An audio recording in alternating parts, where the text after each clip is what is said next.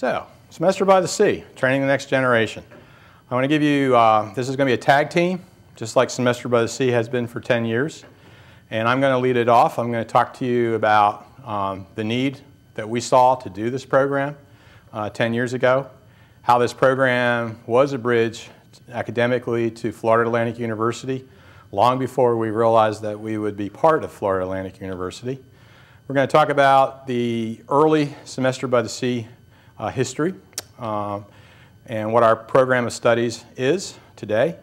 We're going to talk about some of the added features that this program has, including Florida Keys field trips, at-sea experiences, and the part that I'm looking forward to the most is we're going to have some perspectives from previous and current students. And lastly, we're going to just give you a quick how-to on how to get involved if you're interested in Semester by the Sea and interested in the kinds of programs that we do. So again, I'm going to sort of set the stage, and I don't think I have to convince a lot of people in the room that Florida is intimately tied to the ocean. Our economy, our resources are so dependent on the marine environment. And indeed, the many businesses, visitors, tourism, why people move to Florida, it's all driven, I think, in large part by our marine environment, beaches, coral reefs, and so on. And I think most of us would agree, especially if you've seen changes through time, and we've had some lectures in this series about that, that as our population continues to grow and put more demand on marine resources, that there is a challenge in that the more we can educate people about the marine environment and how best to manage it and to understand it, the better off we will all be. So back in a decade ago, we said that we really need to begin to train more marine scientists and managers to address specifically challenges that will be occurring in Florida's coastal environment. So you might say, what kind of challenges are we talking about? And this is for the students in the room, those of them who just finished their final exam this morning in this year's program, and those who have been in the program in the past years. Some of these things might be as close to our doorsteps as the Indian River Lagoon, where we know it's a very special area, high biodiversity, undergoing urbanization, lots of challenges with freshwater influences, and all of our human activities. Or you might have been to the lecture in November when we had a presentation on projections for sea level rise. And this is a map that basically shows potentially the inundation of South Florida. So what does this mean for us over the next 100 years? Is that really going to happen? Is there anything we can do to mitigate it? Should we be putting money into restoration of South Florida if in fact it's going to disappear? What kind of changes are we going to have to do in activities that we are currently engaged in now if we want to anticipate climate change in South Florida? And we know that's a very important issue. Or maybe you're more interested about current events. What is this oil spill that we all know and heard a lot about just in the last few days? What's going to be the impact on marine resources throughout the Gulf, Florida? And if it's a significant spill, which it appears to be the case, this is going to be research and management questions that are going to be addressed not just over this year or these few months. It's going to take years and decades to really assess the damage potentially. So let me first say that was what we all saw, these needs. Harbor Branch had engaged in education efforts almost since its very beginning. Harbor Branch started in 1971. Many of you know our summer intern program. We have some former summer interns in the room tonight. We've been doing that for 36 years. We've had a postdoctoral program that went for about 30 years until we had an interruption in funding. And we will be doing a postdoc program again starting in a few months here at Harbor Branch with hiring of 5 postdocs. So that's quite exciting. And these were programs that we always did in the context of a research institution. And that's still very much what we are. So the intern experience was designed to give a hands-on experience for university students for 10 weeks in the summer. And our postdoc program was either a year or 2-year term to get the same thing, but after they have finished their PhD degree. We actually started summer courses as long ago as 1989. We actually started them in the second floor of what was then the science lab. It's a building that we did lose in the hurricanes of 2004. This effort was led by Dr. Kevin Eckelbarger, who really was the first one to promote the idea of education at Harbor Branch as part of everything that we did here. And a lot of our scientists were beginning to believe that we needed to do something else in addition to our research efforts, and that was education. Teaching of university students, undergraduate and graduate students. Largely our program then was a summer program. Kevin left a couple years later, and for 20 years or more he's been up at the Darling Center in the University of Maine as director, and he has taken all the ideas that he developed here and really done a most excellent job for the state of Maine. In 1991, we had an MOU between Harbor Branch and FAU. We were separate institutions at the time. And basically, it laid out the establishment of collaborative academic program, undergraduate, graduate, and postdoctoral studies, that we were partners in this effort. And this was also the same year that this building, the Johnson Education Center, came online. And we started doing a lot of additional educational programming. And that's also when a lot of our public programs began that many of you know about. It took 10 years from the time that document was signed till we really acted on it. And that came about when the then Dean of Science, Dr. John Wiesenfeld, and the then Director of Harbor Branch Education, Dr. Sue Cook, began a dialogue. And it led to an idea that we should partner to develop more of our marine science education programs as part of what FAU offered academically. And the first steps actually were started in this building upstairs, and it actually sat down with a meeting where Dr. Wiesenfeld and I were together. It led to me to submit a one-pager to the university. And basically in that one-pager, I proposed a one-semester program with the idea that this would be a marine science enrichment, that we could draw students from FAU and beyond, and that we could do it here with existing staff and existing space. And actually, that was the beginning of what we now call Semester by the Sea. That was our old Harbor Branch logo.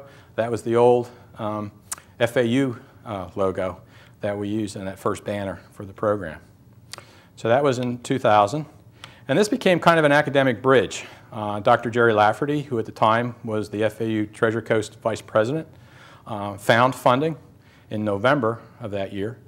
And that gave us about 2 months to develop a program, staff it, and recruit students. So that's kind of a pretty fast startup. Why we were able to do that is, although Dr. Wiesenfeld and I had this idea, it really took a whole bunch of people to execute. And this was the original staff, the original instructors for Semester by the Sea.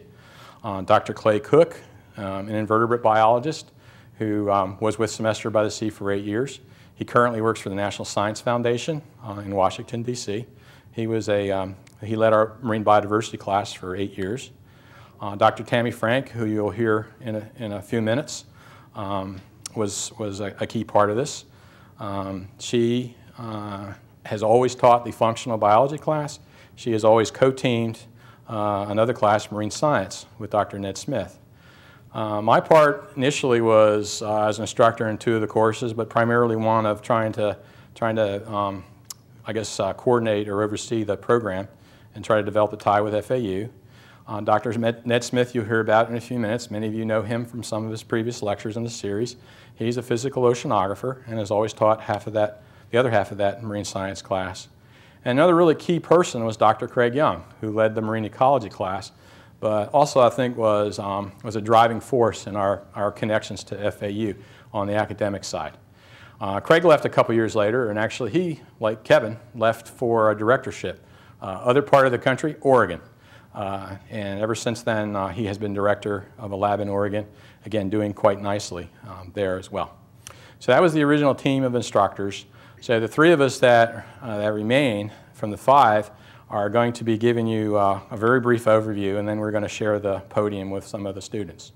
So we actually started the program in 2001, January, and 3 weeks later we had our senator, Ken Pruitt, our state senator, come, and he kind of officially launched the program on the back of this building.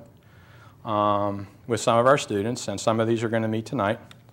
And he got to see what the program was all about. Senator Pruitt was really a key person, those of you who live in the area. This was just at the beginning where the expression Research Coast was being used.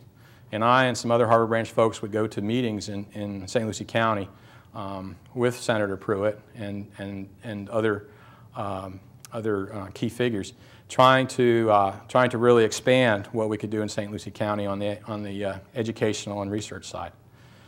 After 3 attempts in 2002, we were able to get a legislative request. And a key part of this is, sometimes you just have to make your case very clear and very simple. This was the document that we wrote that described what we wanted to do with the program. This is the document that was taken to Tallahassee. Dr. Lafferty and I met with community leaders. We went to talk to newspaper boards. And I was very nervous about that, to be honest with you. But it was great, because here's what I found out. We didn't have to sell this program. Everybody wanted it. The moment they heard, the idea was, let's get a better understanding of our marine resources. Let's try to have a program for university students here on the Treasure Coast. It was the easiest sell that I ever had to think about. So after I did it once, I said, this is easy. And so we got a tremendous amount of community support. The legislative request was approved by the legislature, approved, like, as I said, on the 3rd attempt by the governor in 2002.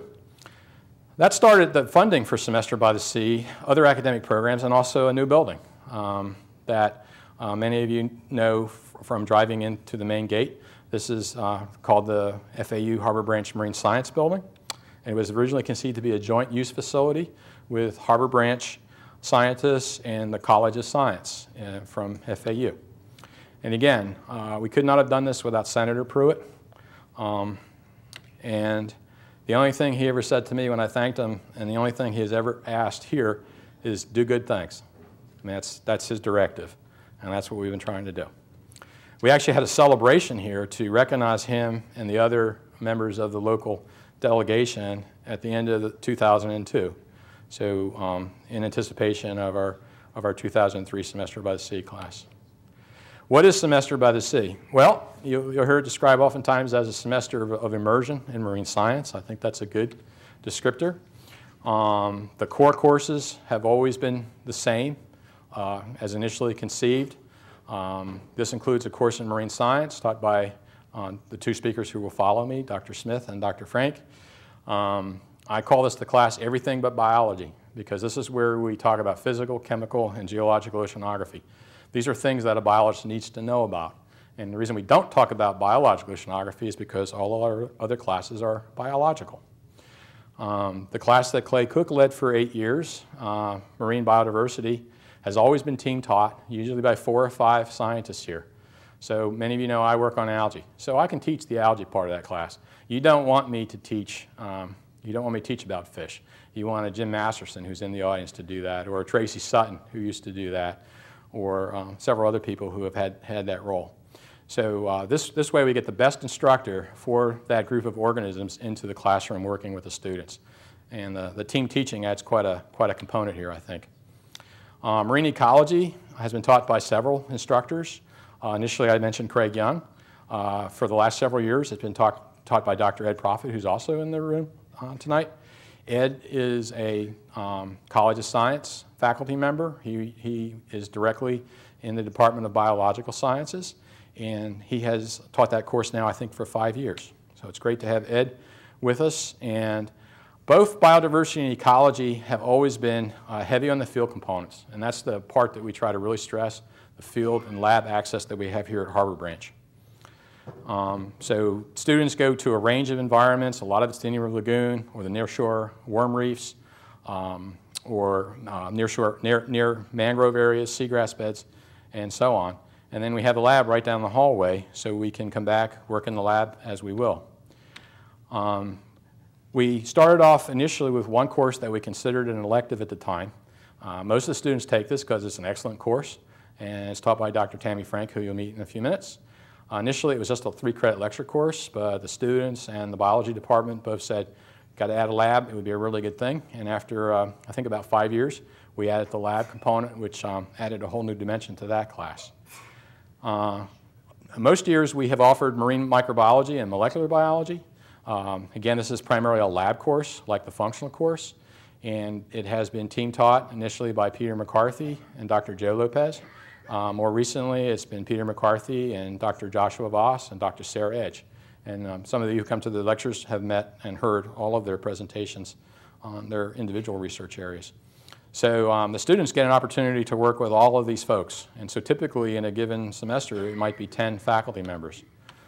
More recently, I think we're in our second year of an aquaculture course, which added another aspect of not only the work we do, but of a growing discipline in Florida.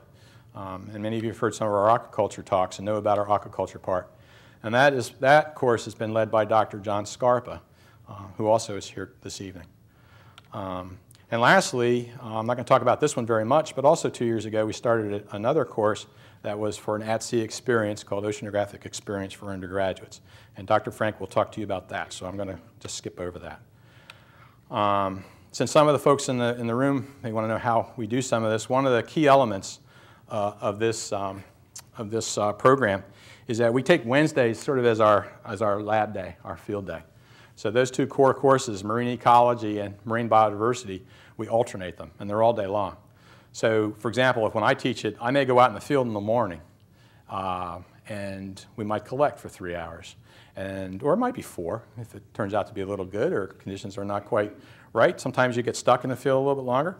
Then we can come back to the lab. We can work up all the material in the lab.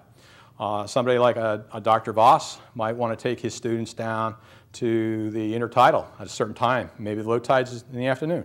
So maybe he spends the morning in the lab, and then he goes down and hits the tide just right in the afternoon. So it gives us a lot of flexibility, and it gives that immersion experience that we first wanted to reach.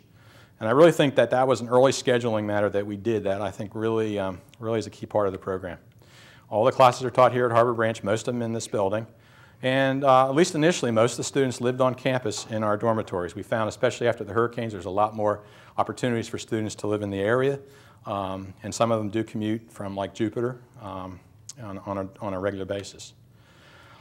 This is just information that will be available to anybody who wants it.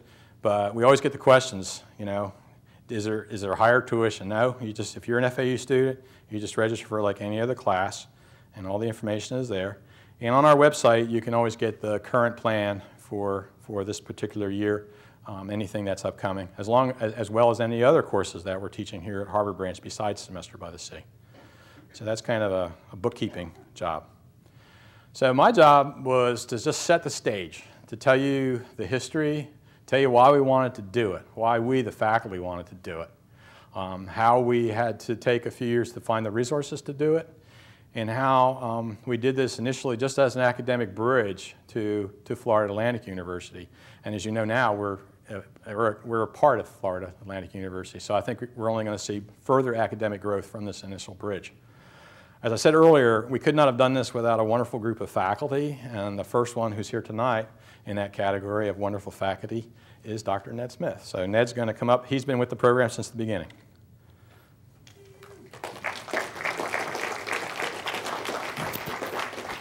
Thank you, Dennis. Well, my job is to tell you about the Keys trips, and although it isn't uncommon for us to take classroom activities out of the classroom and put it in the lab or take it out into the field, just to test the ideas that we get in the classroom. But within that context, I think the Keys trips would be a lab trip on steroids, because it's a 4-day cavalry charge, which includes driving down and driving back. The purpose of the Keys trips, there are actually 2 of them. One is we want to emphasize the interrelationship between biology and geology, biology and chemistry, that kind of thing. So there's the integration part of it. Dennis has used the word immersion twice, and this is where the immersion, I guess there could be immersion when we take students out in the field here, but in the Keys trips we actually do jump in the water. There is a total immersion. And we try to introduce the students to as many different kinds of habitat as we can in the time that we have, and also if the weather enables us to do that. That can be an issue from time to time. But these are the habitats that we try to look at, and I'll give you some slides if I can get this to, there it goes. Even before we get to where we're going, we will stop off at the Windley Key Geological Park in the Upper Keys. I'll be talking about the Upper Keys in some cases, the Middle Keys in some cases, and the Lower Keys in others. We try to make stops everywhere. This is a hammock habitat, hammock being an elevated piece of land here. And we just go around with one of the park staff to look at the upland vegetation.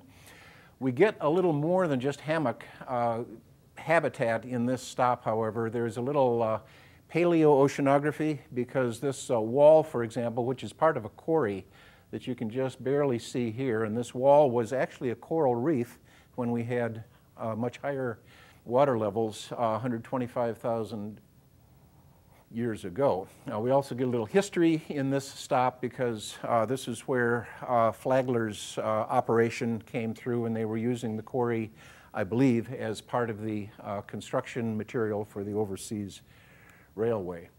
Well, when we actually start getting in the water, I've chosen the mangrove habitat as the first example of that. That could be one type exposure to mangrove habitat or another, depending on where we are in the Keys. This was in the upper part of the Lower Keys. In this case, we're just walking along mangroves, taking various measurements of the trees in the process. The other possibility would be a mangrove, or an exposure to mangrove habitat. This is the true immersion version of the mangrove habitat experience. This is on the Atlantic side of Long Key. And in this case, of course, we would be emphasizing things like the prop roots and just another part of the role that mangroves play. One of my favorites, actually, was the mudbank habitat. We weren't able to do that every year. It depends on where we stay, and it depends upon the weather. But if we were staying in Long Key down there, then we can take a boat out just a mile or so into the bay, jump out, the water's 3 feet deep, 4 feet or so, and we can spook any number of things. What you might expect, seagrass, water's very shallow, conch, rays, skates, that kind of thing, and occasionally students would spook a basking shark. It was a memorable experience. Maybe the best stop for the students was in the upper part of the Lower Keys, as indicated by the arrow on the map. This is the Bahia Honda State Park, and it's really just a long walk along the beach. But if you have the right instructors, and we have the right instructors for this, then any number of questions will come up, and any number of questions can be answered. This is what I'm calling a high energy environment, and by energy I mean the large waves. And as you can see from the rack that has accumulated on the shore here, there must at one time, not too long ago, there must have been a very active storm to tear up all of the grass and put it on shore. I guess maybe I scooped myself here pointing out that we ask questions and have questions answered as we walk along the beach. There might be a little history in this stop too, because this is also one of the places, I guess, where Stevenson and Stevenson, I can't give you the names other than that, authored a classic paper on the intertidal zonation along rocky shores. So we're walking really quite literally in their footsteps. The only stop where we get actually way offshore, and this becomes weather dependent, is at the Looe Key National Marine Sanctuary. We sometimes go out in our own pontoon boat, chartered pontoon boat with just our group on it. Other times we're out with others, but we go out to the reef and we'll make 3 or 4 stops along the reef where we're able to look at the spur and groove reef environment out there. I guess this might be a little bit out of order, but it's getting toward the end of the slide. This is a place to show a couple of group photos. We had sort of a tradition. By the time we got about 3 years into this program, we would have the group have its picture taken at what we call the tree. The tree changes. We get kind of a time lapse there. We go back once a year, every year, and the tree took quite a hit during Hurricane Wilma, I guess, but I believe there is still a tree there for us to climb into if we go down again for another group photo. I have official italicized here because the next one is the unofficial group photo. We do, at the end of the program, have a chance to let our hair down. And we homed in, under Dennis's guidance, we homed in on the No Name Pub at Big Pine Key, which is really an unusual place. You have to see it, I think, to appreciate it. They have dollar bills hanging from the ceiling, all of them autographed, of course. And yes, this is where I stop.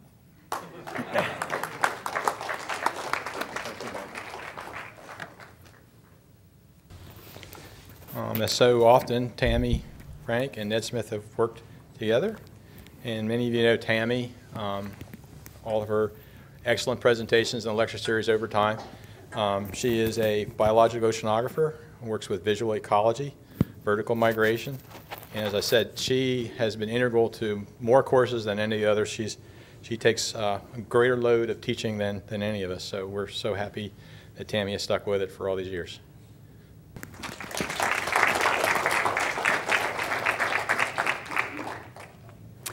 Okay, what I'm going to talk about today is kind of the genesis of the Oceanographic Techniques course, which is one of our newest courses.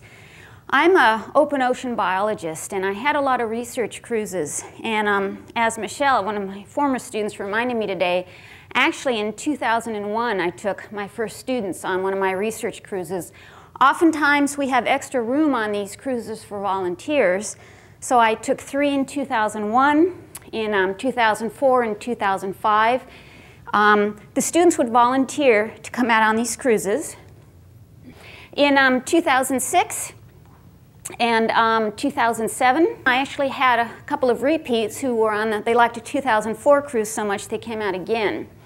Now, the students who came out on these cruises, they told me this was the experience of a lifetime for them, and they wished that their fellow students could have had this experience, either because they realized this might be something they want to do, or they got so seasick they realized they never wanted to go on a cruise again, and were happy to find out on a 2-week experience rather than during a master's or a PhD thesis. So in 2007, my NSF grant was ending, and we knew that for future years we wouldn't have funding. We thought it was sort of a shame that it was so variable and dependent upon my cruises. Coincidentally, at this time, I got a call for proposals from Florida Institute of Oceanography. This is not a bricks and mortar institution. What it actually is a consortium of 21 universities, colleges, and marine stations. So the local ones would be FAU and the Smithsonian Marine Station, but it's up and down Florida. And the mission of the Florida Institute of Oceanography was to develop and promote education and research initiatives. And what they were in the call for proposal is you could apply for ship time that could be used only for educational purposes, not for somebody's research, which was perfect. This is exactly what we wanted. So Ned and I wrote a proposal, and we got it funded. And the FAU requires cost sharing by the institution. And ship time is about $6,000 a day, and the cost sharing is 10%. So that meant we needed to come up with a considerable sum of money in order to fund these expeditions. And luckily, Lon and Audrey Kite, the ones who financed the Kite Center at IRSC, also donated money so that we could run the Oceanographic Techniques course here at Harbor Branch. So the new course was called Oceanographic Experience for Undergraduates, and it provided, theoretically, a research experience on the open ocean for students. The first year, in 2009, we were on the RV Weatherbird, and for the first leg of the cruise, these are 2 short cruises because there's not enough room for all the students to go on one long cruise. We pounded our way out for 4 hours. Most of the students were seasick, and the captain looked at me and said, you know, this is going to be an experience for them, but it's really not the kind you want to give them. So we decided to turn around and come back and thought it was a better idea if we did our work in the lagoon, where at least the students could still get experience with oceanographic techniques even if they couldn't be out on the ocean. In year 2, we went out on the RV Bellows, which is a 70-foot vessel, and we had basically white caps in the inlet, so the possibility of going out on the ocean wasn't even considered. Once again, we had our oceanographic experience on the Indian River. But still, the students got experience with a number of techniques, and the nice thing about the Bellows is the students actually got to handle the gear. So they were able to deploy a Cape Town dredge, several different types of net, a CTD. The CTD, basically in the Indian River Lagoon, you were doing a 1-foot CTD, but at least they learned what the CTD does, and so they would then be able to apply this knowledge if they went out on the open ocean. They were able to sort through mud samples, learn how to make mud pies, learn how to clean out oceanographic gear, learn new sampling techniques. We actually discovered that extremely long fingernails were extraordinarily useful for sampling ctenophores. And lastly, they learned about one of the best oceanographic pieces of equipment, which is black plastic. In this case, they'd heard about how brilliantly luminescent ctenophores were, but on the second leg of the cruise, we caught all the ctenophores during the day, so if they wanted to see the bioluminescence, they had to crawl into a black plastic bag. It's obviously worth it for them because a number of them did this. So in addition to the oceanographic or non-oceanographic but still oceanographic techniques experience, they also had the data analysis experience. Each group collected samples out on the research cruise. They came back into the lab. They sorted through their samples. They each developed research projects for themselves. Then they were taught how to make a presentation quality poster.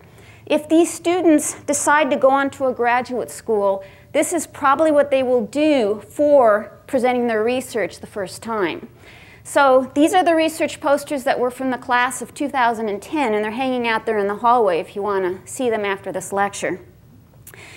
To make this a more realistic experience for the students, we also had them do a poster session.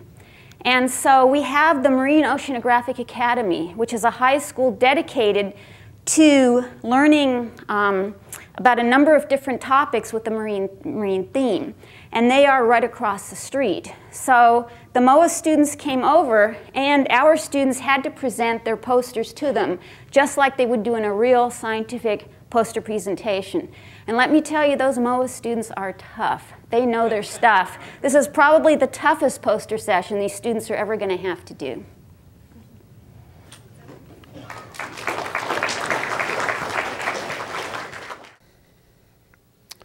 Okay, so you've heard from the teachers, and you know in a classroom there's 2 groups, right? Mainly, teachers and students. And obviously the students is the whole reason why we are doing this program. So I would like, before we hear from the students, I would like to suggest that the big benefactors of this partnership that we launched in 2001 are going to be the students who are going to go on and do great things. And I found this picture, and I had it just in the presentation, and then I took a look at that picture, and it's just a thing that we've done every year with the students. In this case, it's Dr. Masterson seining with the students. And I took a look. Oops, sorry. I don't have the mic, so I got to stay here. I took a look at the students, and I looked at them today, and I went here, and I said, she just finished her master's, College of Charleston, coming back to Florida. He's finishing up his veterinarian degree in New Zealand. He's working on his geoscience PhD at FAU. We have somebody who now works in Alaska on fisheries. And environmental consultant is her latest position. All 5 of these folks from 6 years ago are very far along in their graduate training or out professionally. A very high percentage of our students, probably about half, go on to graduate school. The other half go into teaching, education, usually at the high school level or at environmental science centers. So it's just striking, but that's just a picture that I happen to have anyway, and I just was looking at it and I said, my goodness, that's quite an impact. But enough of us, faculty or teachers. Let's start with 2010.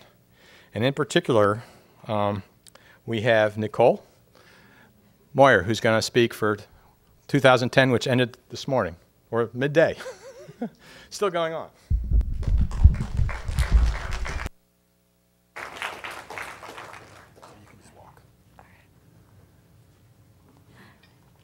Hello. All right, like you said, I'm Nicole Moyer. Hi, Adrian. I won this year's Semester by the Sea students. I first heard about the program my freshman year at FAU through my biodiversity professor who encouraged us to go to an information session about it.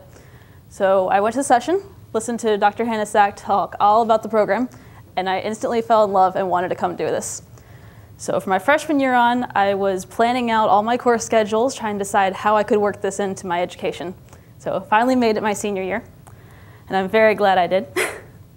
I'm a psychobiology major, so I study animal behavior, which is a little bit different from everybody else who comes here. I tend to be marine biology students.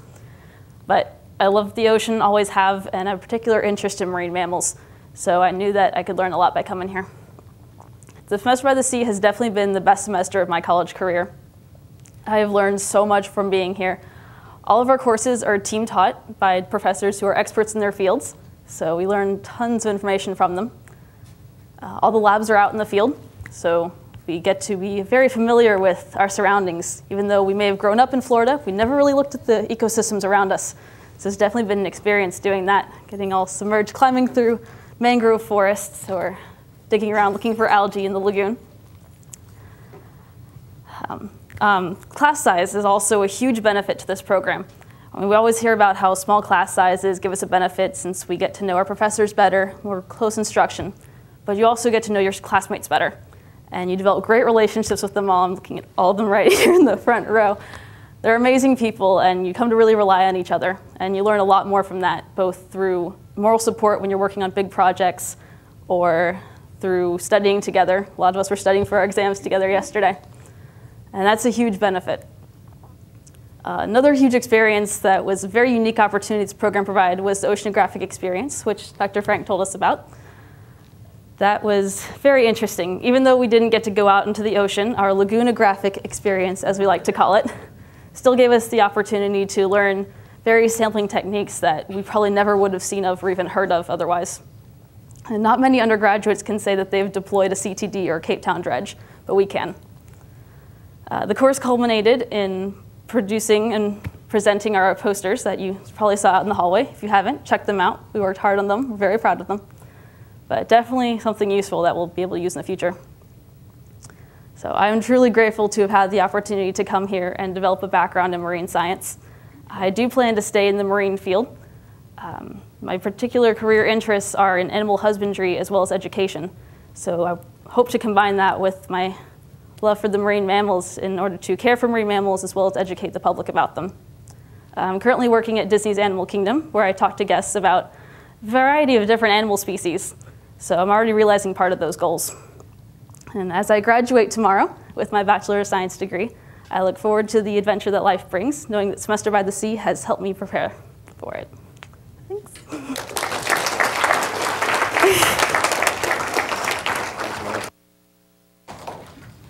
Okay, so that was 2010, and we actually have somebody in the program who was here as a student in 2008, and she's been still in the program every year, but not in her same role. Her role changes every year. And so our next speaker is Gabby Barber-Wright, and she'll be speaking to you on her experiences.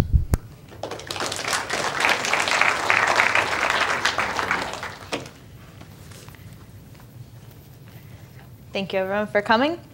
As Dennis said, I was a semester by the sea in class of 2008, and I'm going to walk you through my experience and what I've been doing from then on. And I'll tell you more about this later, but this is one of the research cruises that I was lucky enough to go on with the wonderful Tammy Frank. So how it all started for me, I heard about Semester by the Sea on a field trip that I came up with in a marine biology class that I was taking at FAU. And we came up and we toured the campus and we saw the video, and Dennis talked a little bit about the program. And it sounded like a really neat opportunity, but we'd come up here in November and we'd already signed up for everything that we were taking in the spring. And that night we were talking about the classes and decided, you know what, I'm going to give it a try. It sounds like it's really interesting. So I went home and dropped all the classes and signed up for everything and just went out on a limb and said, all right, let's see what this program is all about. And I'm very glad that I did. It was an incredible experience, unlike anything I'd ever done before. And as you heard earlier from some of the other lecturers, it was a great experience. We were able to hear from some experts in their fields teaching our classes, both in the lab and out in the field. We use a different sampling techniques and equipment types, and the best part about it is we're right here in the Indian River Lagoon. It's right in our backyard, so in order to go out and sample, you just hop on a boat or go out from campus and wade out and collect fish or inverts and then just run them back to the lab and talk about them. So we're in a perfect setting to do this kind of work. And it took us everywhere from our own backyard all the way down to other Florida habitats like the Keys trip that Ned talked to you about, and we stayed at Mote Marine Lab for a couple of days, and here we are walking around, like Ned said, roaming the beach and just saying, hey, what's this? This is interesting, talking about physical and biological components. So following that year, I was able to participate in the summer internship program where I worked in the harmful algal bloom lab with Dr. Brian LaPointe and two former Semester by the Sea also students, Scott and Chip, who are here tonight. And it was a really great experience because I was able to go out in the field, dive and collect my samples and bring them back into the lab and grow them in an incubator. So I was looking at Chlorpa brachypus, which is an invasive species of algae that's overgrowing our Florida reefs. And we were trying to figure out what's fueling these blooms and if there's anything that we can do to manage or maintain them in the future to protect our reefs. And these are just some of our results, growing the algae in different lights and temperatures and nutrient components. And it was really interesting because you got to come up with a project and sort of take control of it and give a proposal and write a paper and then also give a defense, so much like what you do in graduate school. And definitely by far the opportunity of a lifetime was given by the wonderful Dr. Tammy Frank. She offered for me to go out on a research cruise with her. It was a NOAA-funded cruise in the Bahamas for 10 days, and I actually got to make 2 subdives down to over 2,000 feet where we were looking for benthic bioluminescence, or things that were producing biological sources of light on the seafloor. And we collected all sorts of really neat critters and just learned a lot, and it was just fantastic, unlike anything else I could ever describe. So I'm very thankful to Tammy for making that happen. So like Dennis said, I've had the opportunity of being part of Semester by the Sea not once, not twice, but 3 times. So I got to work with a great deal of, great group of students and got to teach some of the labs. I'm teaching the functional biology lab and the marine biodiversity lab, or TAing. They're team taught, like everyone said. And it's really cool because you don't really realize how much you learn until you have to teach it. And so it was a really neat teaching experience. And as I said, this was my 2nd year helping out with the program. And this year I actually got to take part in the oceanographic techniques class that Nicole and Tammy also spoke about. And that was such a great experience for us because we got so much hands-on with all the sampling gear and techniques. And then we got to come back and say, all right, what did we get? We got all of these samples. Let's come up with a project and make a poster and give our first scientific poster presentation. So it was just a really great experience. And overall, so where am I at now? Well, I just started my PhD in FAU's integrated biology program, and I'm working with Dr. Tammy Frank. And this is the 2nd great opportunity that she's given me, and we are studying shark vision. So specifically how sharks change, how their eyes and their visual capabilities change with their age, and how this is impacted by water quality and other human factors.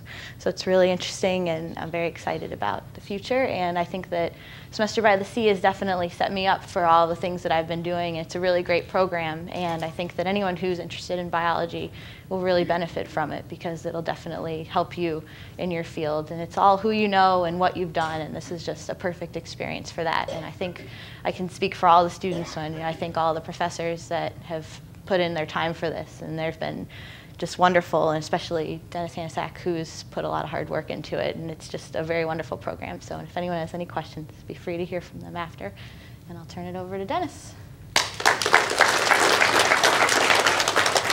That's great, Dan. So, going further back through time, every time I look at these pictures, there's like, I think Katie's still here, right? Katie is working with Dr. Profit on her PhD, for example. She was one of the students from 2006. 2005, Ashley, that is you in the tree, right?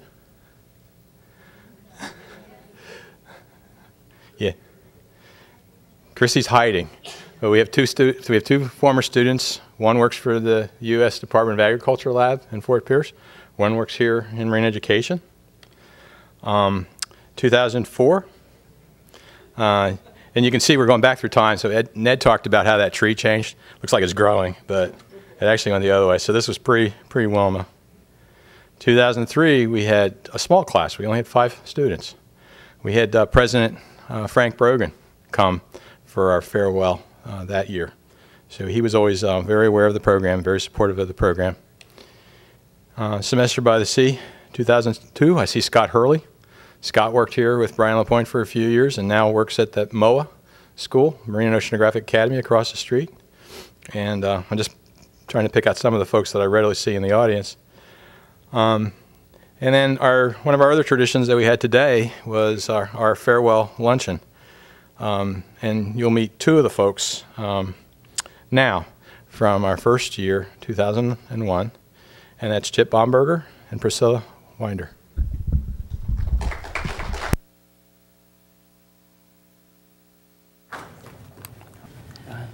Well, this was, we were the first year, Chip and I were first year students, and we actually only heard about it just a couple weeks before the class actually started. I think it was just a flyer in the breezeway that we just happened to see when we were walking past. And us, the 2 of us, and a few of the other people, as you can see in year 1, I think, Michelle, you're right in the middle, were able to partake in the first year. And I mean, as you heard it said before, I mean, we're just reiterating it. It was definitely an immersion into marine science. We were able to go on a bunch of different field trips and really take advantage of where we were.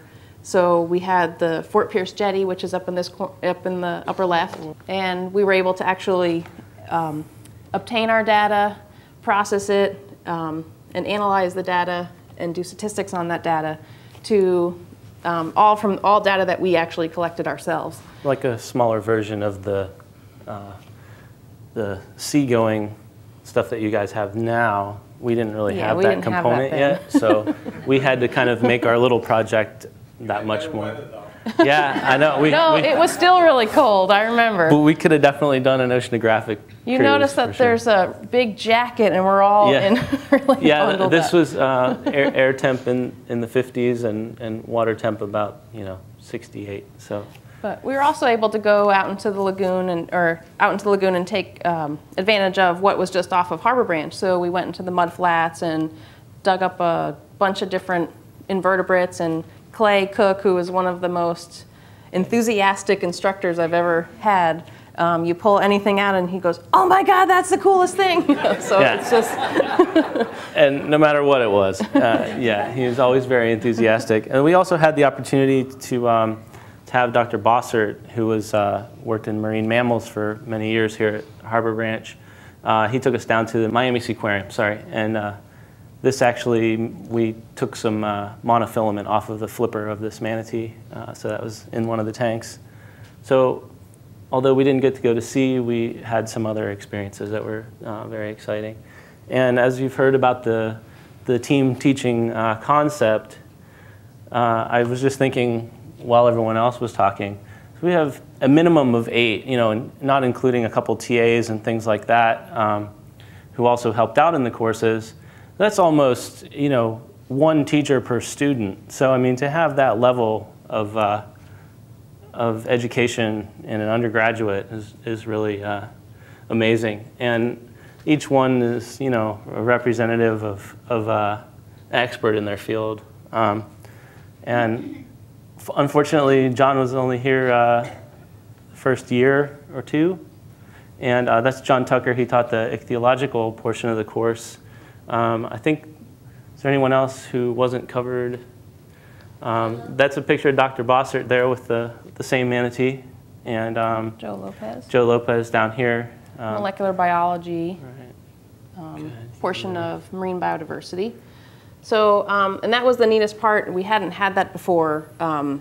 We usually down at FAU, you had one instructor that would teach the class, and sometimes they didn't know everything about everything in that topic. They just knew, I mean, that you're an expert in your field, but there's certain parts that you're not an expert in, and that was the neatest thing about doing this, is that you got to learn from an expert in their in each part of the class. So you didn't just, so when we learned about invertebrates, Dennis didn't have to teach us about invertebrates. I'm sure he knows them, but you know, we had Clay, who is like, you know, really into all the invertebrates, teach us that, and then Dennis taught us about algae and seagrasses. So it was really neat to have that, each person explain and get you really enthusiastic about what their passion for science is.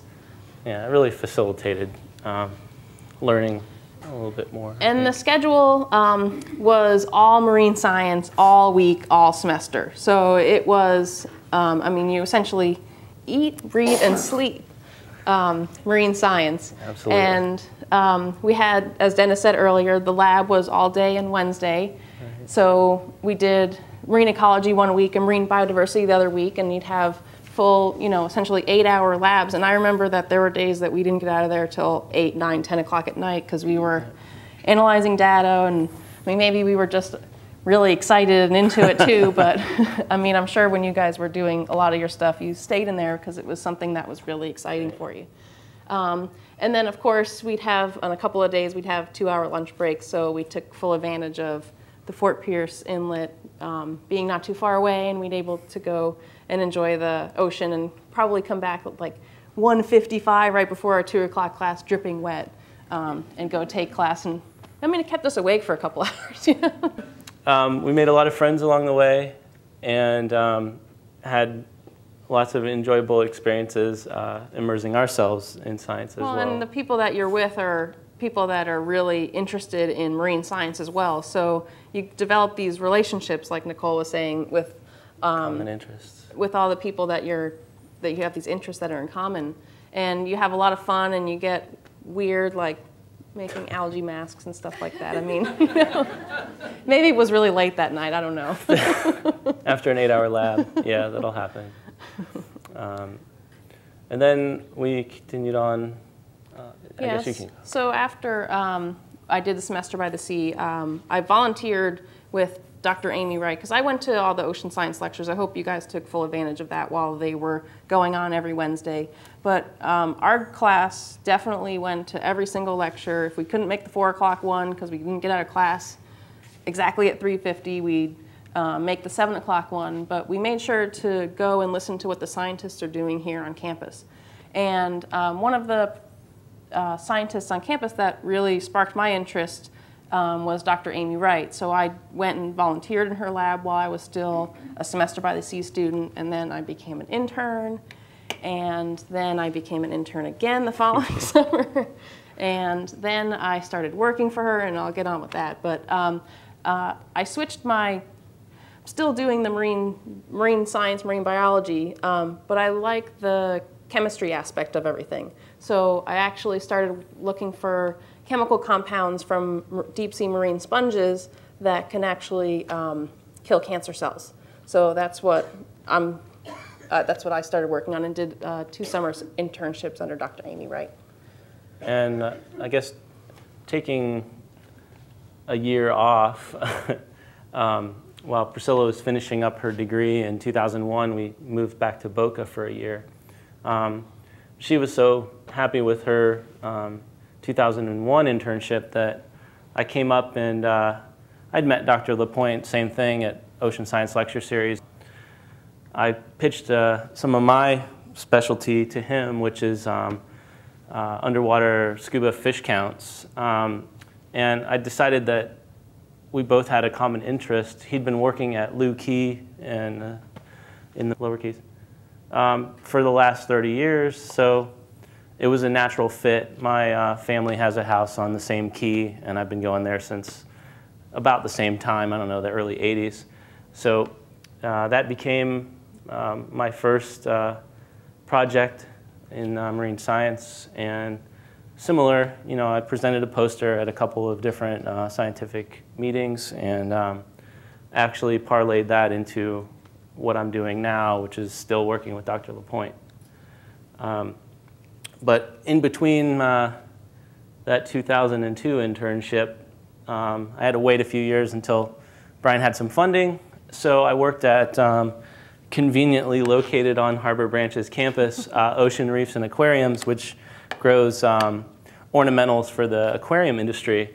So I worked a couple years there, and that's me working with some of our Pacific acropora corals. I also had the opportunity to keep up on my diving with Harbor Branch, so I became a scientific diver while still working at ORA.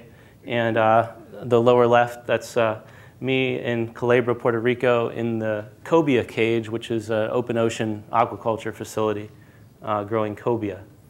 And then, like I said, after a year waiting for Brian to get his funding, we got a grant from Florida Fish and Wildlife, so it was state funded, and I started doing my scuba fish counts again. So after my 2 internships, I think I took a week off and then came back as a research assistant, still doing the same stuff in Dr. Amy Wright's lab. And since you guys all had the class to go out on a boat, I actually got into a group that uses the ship and the submersible for their research. So I was able to partake in a number of research cruises, mostly off the Gulf of Mexico or the Bahamas. So I was able to dive in the back of the submersible a number of times and just see how it's like to really start that oceanographic experience and bringing things up from the bottom using the submersible. And when I'm back in the lab, I'm grinding things up and extracting compounds from them that will potentially kill cancer cells. It's really neat to see that beginning process, and then I'm doing that, more towards the end process. So it's really neat to get to see the whole thing. And then just some of our milestones. Just a couple years ago, I'd done my many, many years of going in the back of the submersible, so I got to finally get to go and dive in the front of the submersible in the little bubble. Yeah, where the chief scientist goes. Where you get to tell where, what you want to collect and where you want the submersible to go. So that was probably one of the things I always remember about Harbor Branch. And then Chip and I also met, well, we were in classes before then at FAU because we were both marine biology, but we met at Harbor Branch, and we got married just a couple years later. And luckily for me, my wife was in with the submersible people, so one year they needed a photographer, and as part of my job with Dr. LaPointe, I've been able to do some marine photography. So anyway, I went on board as the ship's photographer and did my first submersible dive in the back, and my first author scientific publication was from that dive. So I've also had that opportunity here, and that's one of my photos of the sub in situ, right off of Fort Pierce in the Gulf Stream, Florida Current. And then the other thing that got me involved really with Dr. LaPointe and marine science in general was to try and have an impact on future generations for what they're able to see in the marine environment. And the lower right is Brian and I at the sewage outfall in Hollywood, Florida. And as part of our research, we were able to make recommendations based on what we've collected in the water there to have Florida ban the use of sewage outfalls by 2020. So we were partially instrumental in getting some of that legislation through. So it's been great opportunities. And then we also, after I was working with Amy Wright, I decided that maybe I should just go back to grad school, and I decided to go for my PhD in chemistry. And I just graduated last semester. Well, I had the opportunity, while I was collecting data with Brian, we studied about anywhere from 30 to 80 different sites over the years for the project that I was on. So I chose one of those sites that was readily accessible for continual study, and collected my data for my master's, which was on the impacts of harmful algal blooms on reef fish communities in Florida. And we're still here. I'm still a biological scientist with Dr. LaPointe, still his chief diver. That's also another Semester by the Sea student right next to me in the picture, Scott Hurley. Was my dive buddy for about 4 years on our project. And yeah, you know, I was just recently named dive supervisor, so I'm working on kind of a science and diving career still, 10 years later. So I just wanted to end on not just how cool Semester by the Sea is, but I also wanted to say to how everybody, you know, how can this pertain to you? You don't have to take every single class that's offered in the Semester by the Sea program. Our first year when we did this in 2001, we actually had somebody, she was probably in her 50s, 60s, just sitting in and auditing the marine science class. So she came in, she didn't have to take the test or anything, but it was something that she was interested in and she wanted to learn about it. So it doesn't matter what your age is. I mean, I would, you know, definitely say if you're if you live in the area, or if you're something that you're very interested in, to take a class. Yeah, as you heard today, word of mouth has really been what's spread the Semester by the Sea to the next year's students. So all of you, I want you to go back and tell all of your, you know, sophomore, junior friends how great this was, if it was great.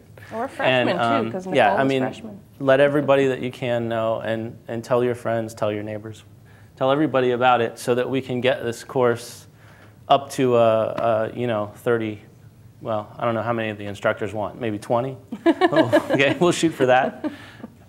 Also, why I was here, and I thought it was a very valuable experience, but not just for while you're taking classes, also when you have the time, is to volunteer at some of your local areas. It doesn't necessarily have to be Harbor Branch. It could be some of your other local non-for-profits and learning centers that you can volunteer and start talking to people about it. It gets you excited about it. It gets other people excited about it, and your excitement passes on. And you know, just to close, so that we have some marine resources left to study for the next 10 years, is to everyone try to do your part to protect the environment and go green.